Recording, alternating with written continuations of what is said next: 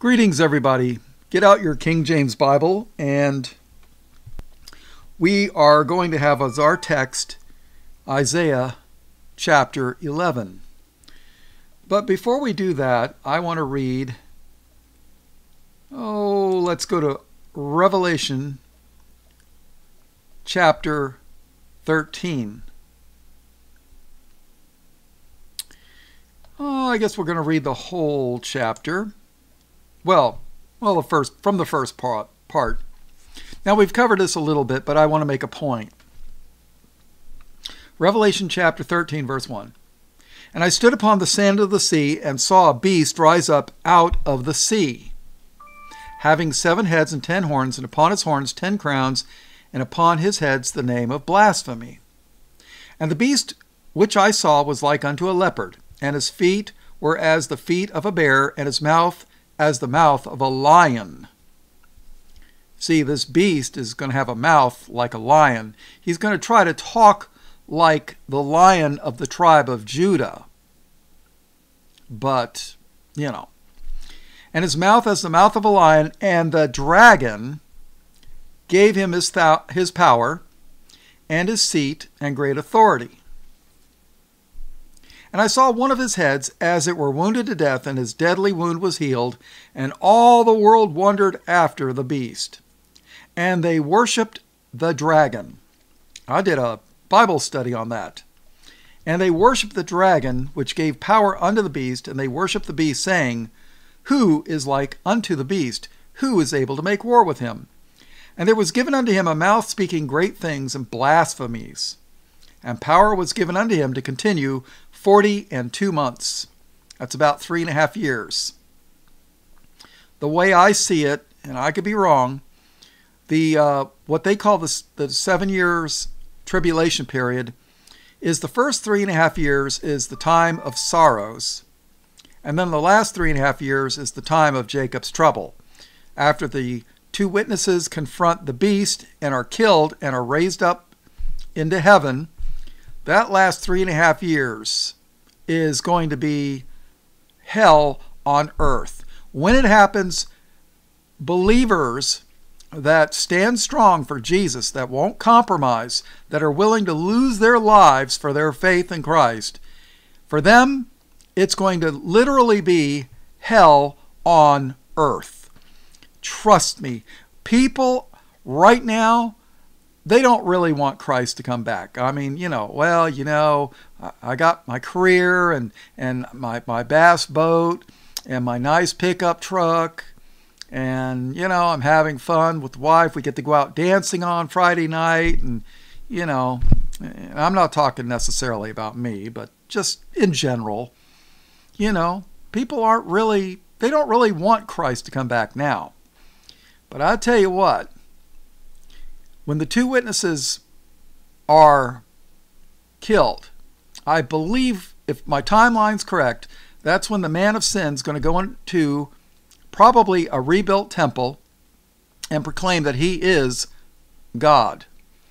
And that's when all hell breaks loose on earth. Read Matthew 24. When that happens, when the man of sin sits down in the temple, that's time for Christians to flee to the wilderness. Boom, gone. All right, so, verse 6. And he opened his mouth in blasphemy against God, to blaspheme his name and his tabernacle, and them that dwell in heaven. And it was given unto him to make war with the saints. Now, they want you to think that your average demon-nominational church wants you to think that this is talking about the Antichrist is going to make war with the saints, making you think that the saints are the Antichrists, plural. And they want you to think the Antichrist is going to make war with the Antichrists, plural. I don't think so. I think they're talking about Christians here, but that's just my opinion. And it was given unto him to make war with the saints, and to overcome them. And power was given him over all kindreds and tongues and nations. And all that dwell upon the earth shall worship him whose names are not written in the book of life of the Lamb slain from the foundation of the world. Do you know that Christ was the Lamb slain from the foundation of the world? I mean, from the time that God, the Father, from the very beginning, Christ was to be the Lamb slain from the foundation of the world. Before the earth was even created, and before Adam was even put in the garden, Christ was scheduled to die for us. Father knew we would sin and fall. He knew. He made provision of it before the foundation of the world. Verse 9. If any man have an ear, let him hear. All right, let's go to Isaiah chapter 11. The Bible is a book to, for, and about Christ and his redemption of his children. Isaiah chapter 11, verse 1. And there shall come forth a rod out of the stem of Jesse, and a branch shall grow out of his roots. Now, obviously, Jesse is not a tree, but, well, a family tree. Now, who is Jesse? Simple.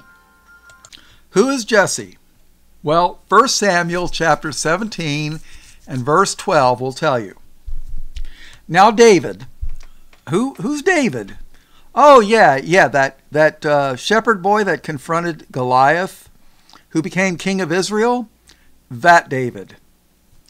Now David was the son of that Ephrathite of Bethlehem, Judah. Who was born in Bethlehem? Jesus was, wasn't he? And Bethlehem was part of Judah. David was of the tribe of Judah. Now David was the son of that Ephrathite of Bethlehem, Judah, whose name was Jesse, and he had 8 sons. And the man went among men for an old man in the days of Saul. So David was of Bethlehem, Judah, and his father's name was Jesse. Let's go back to Isaiah 11. And there shall come forth a rod out of Jesse, and a branch shall grow out of his roots. Now, who is Christ in the flesh related to? David, King David. Verse 2, and the Spirit of the Lord shall rest upon him, the Spirit of wisdom and understanding, the Spirit of counsel and might, the Spirit of knowledge and of the fear of the Lord.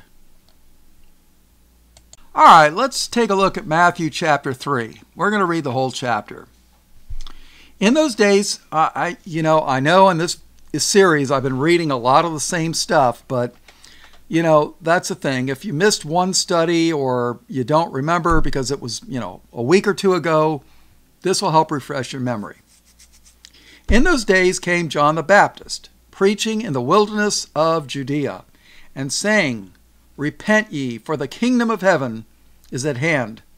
For this is he that was spoken of by the prophet Isaiah, people. That's the Greek rendering of Isaiah, saying, the voice of one crying in the wilderness, prepare ye the way of the Lord, make his paths straight. And the same John had his raiment, his clothing, of camel's hair, and a leathern girdle about his loins, and his meat was locusts and wild honey. Then went out to him Jerusalem and all Judea and all the region round about Jordan, and were baptized of him in Jordan, confessing their sins.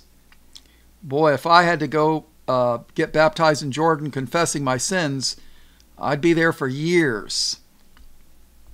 Verse 7.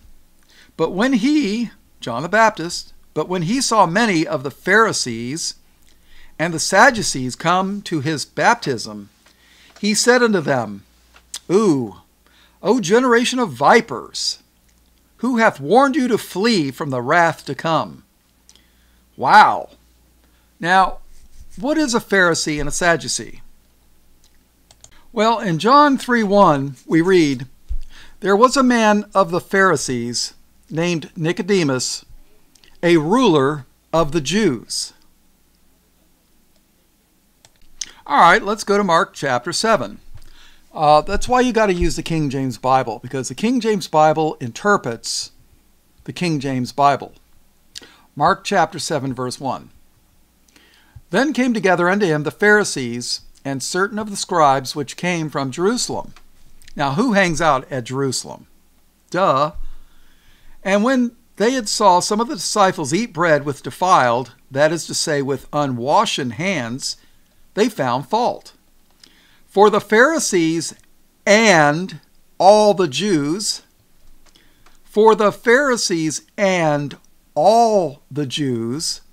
I mean, that tells you right there.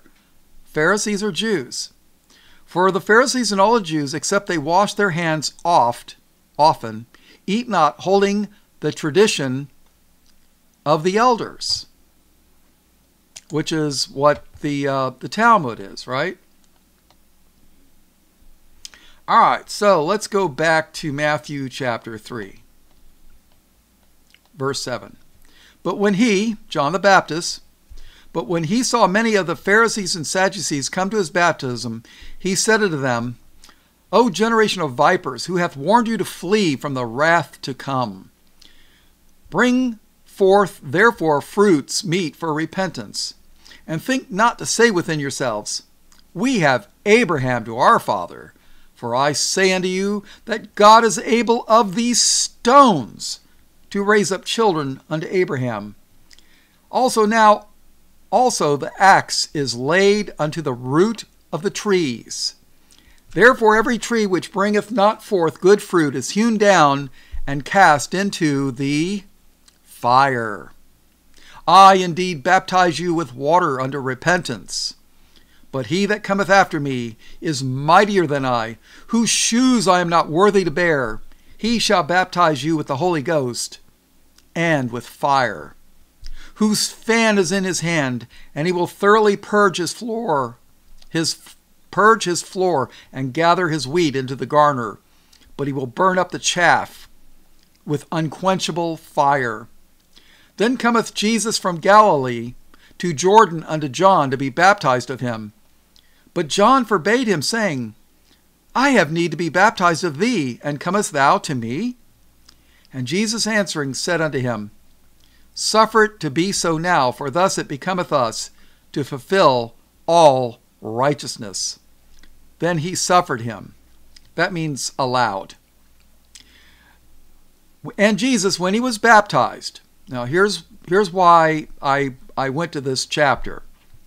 And Jesus, when he was baptized, went up straightway out of the water, and lo, the heavens were opened unto him, and he saw the Spirit of God descending like a dove and lighting upon him.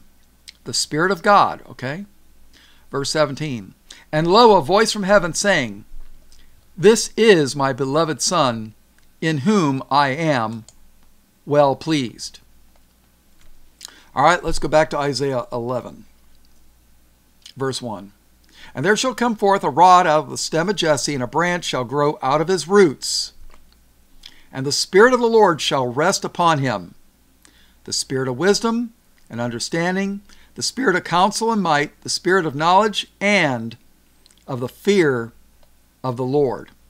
And shall make him of quick understanding in the fear of the Lord, and he shall not judge after the sight of his eyes, neither reprove after the hearing of his ears. But with righteousness shall he judge the poor, and reprove with equity for the meek of the earth. And he shall smite the earth with the rod of his mouth, and with the breath of his lips shall he slay the wicked Oh yeah, let's go to Revelation and take a look at this. Okay. Revelation 2:27. And he, Christ, and he shall rule them with a rod of iron, as the vessels of a potter shall be broken to shivers, even as I received of my Father. And you can look up in Psalms 2:9. It says, Thou shalt break them with a rod of iron. Thou shalt dash them in pieces like a potter's vessel. Revelation 12:5. And she brought forth a man-child, who was to rule all nations with a rod of iron, and her child was caught up unto God and to his throne. Revelation 19:15. And out of his mouth goeth a sharp sword. That's the word of God, right? That with it he should smite the nations, and he shall rule them with a rod of iron, and he treadeth the winepress of the fierceness and wrath of Almighty God. In Hebrews 4:12 we read, For the word of God is quick and powerful and sharper than any two-edged sword, piercing even to the dividing asunder of soul and spirit. You see, your soul and spirit are not the same. Man is a three-part creature. Man has a soul, a spirit, and a body. Piercing even to the dividing asunder of soul and spirit, and of the joints and marrow, and is a discerner of the thoughts and intents of the heart. And that's scary. All right, in Revelation 19:11 we read, And I saw heaven open, and behold, a white horse, and he that sat upon him was called Faithful and True, and in righteousness he doth judge and make war. Back to Isaiah 11. 11 verse 4. But with righteousness he shall judge the poor, and reprove with equity for the meek of the earth. And he shall smite the earth with the rod of his mouth, and with the breath of his lips shall he slay the wicked. And righteousness shall be the girdle of his loins, and faithfulness the girdle of his reins. All right, now, there's a group of people called preterists that think that everything in the Bible is past. Everything in Revelation is all past, happened in the past. It's all past. Christ is here ruling and reigning. But check this out, verse 6. The wolf also shall dwell with the lamb, and the leopard shall lie down with the kid, and the calf with and the young lion, and the fatling together, and a little child shall lead them.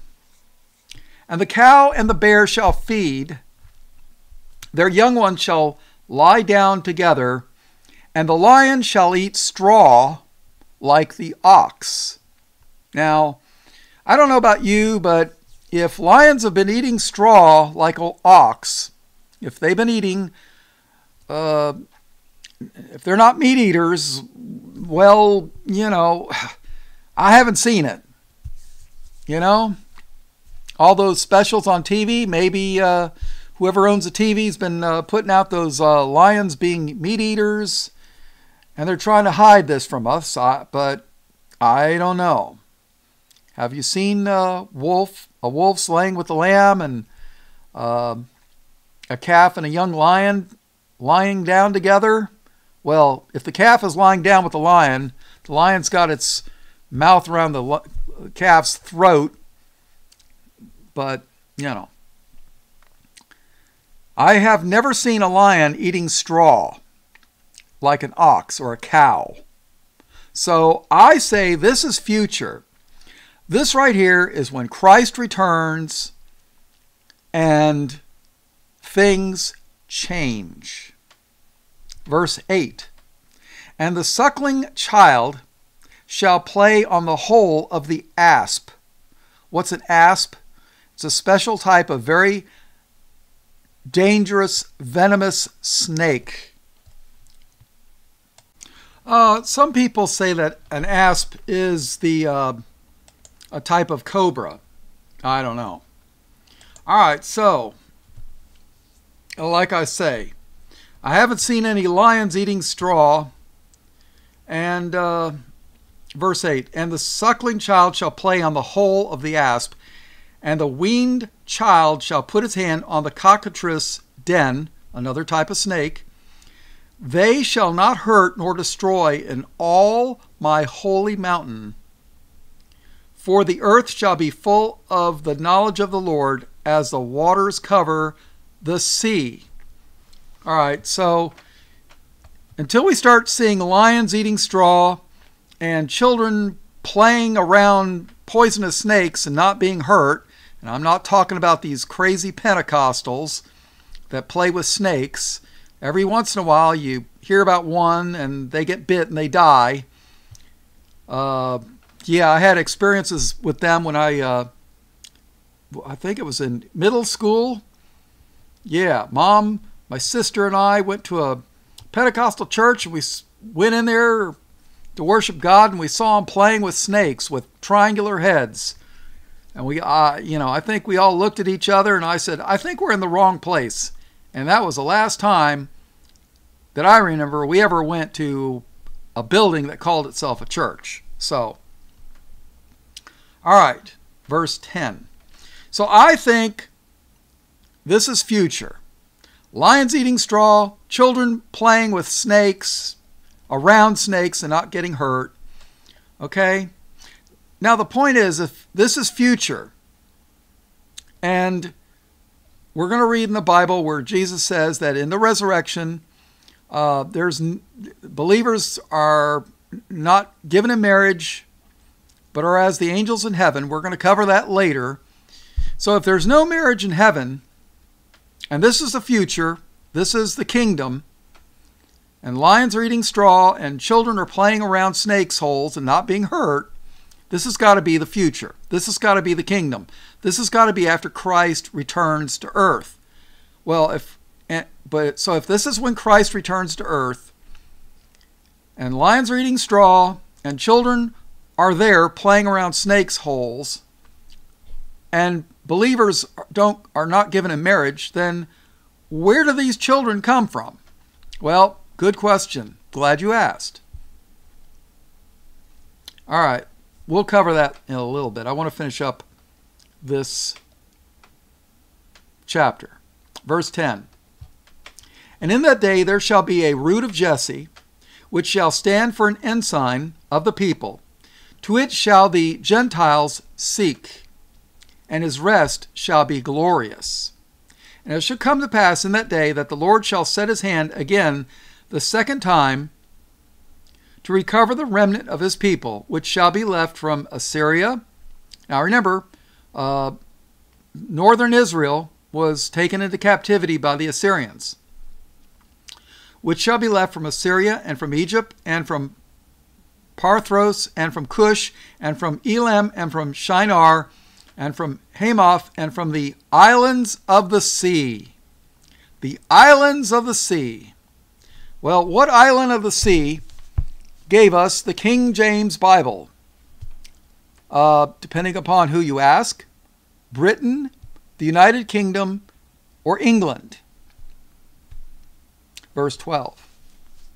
Oh, and the islands of the sea. We can't forget Greece. Greece were the islands of the sea. And guess what? The New Testament was written in Greek. So God's going to gather his people from the islands of the sea. Verse 12.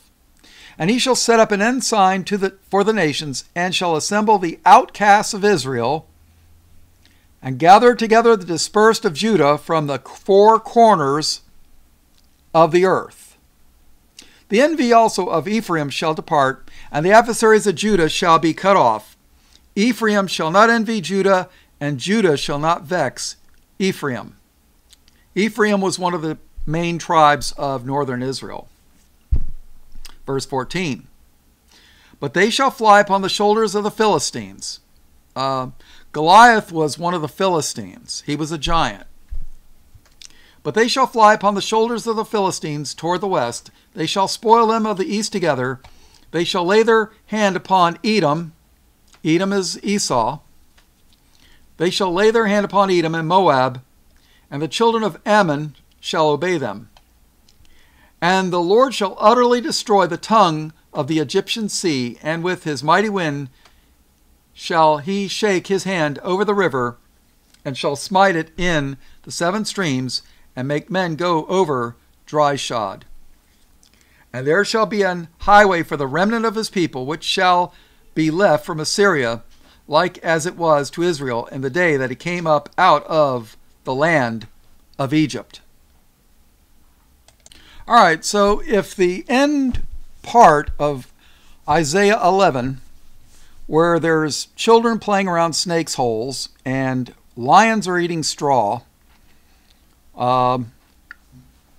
if I think that's the kingdom of Christ when he returns, where do these children come from? All right, so